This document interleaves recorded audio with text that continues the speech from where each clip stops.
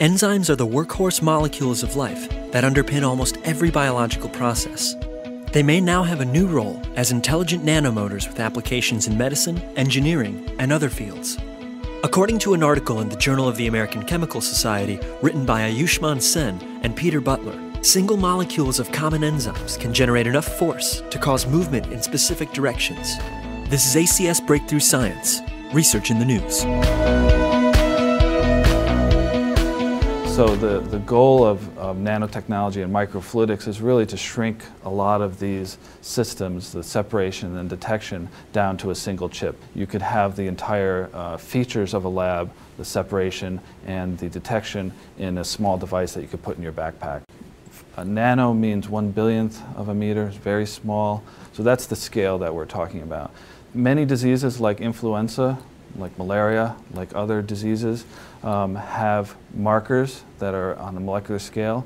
If we can detect these markers, we can detect infection by those diseases. By observing that, we can now take that observation and try to design a system or a mechanism for doing useful work.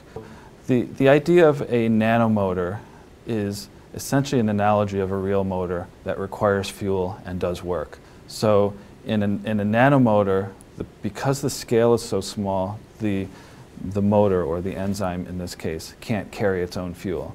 So it uses the substrate around it as fuel. When it does this, it generates force, and that's why we call it a nanomotor.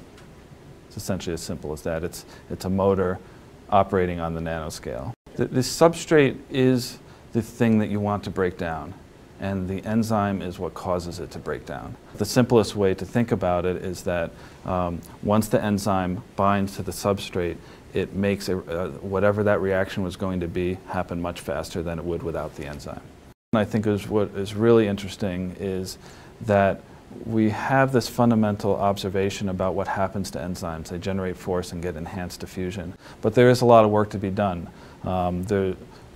Knowing exactly where the force is coming from and why it's occurring is still a mystery. So I think there are two main things that excite me about the work. Because we're working with enzymes, and there's so many different kinds of enzymes that we potentially could use, this discovery opens up the idea of using useful work and gives us much more flexibility with the types of molecules we can use and the types of fuel that we can use. There's also a fundamental kind of cell biology and chemistry reason for this, that this is so interesting, is that it hadn't been suspected before that enzymes can generate force.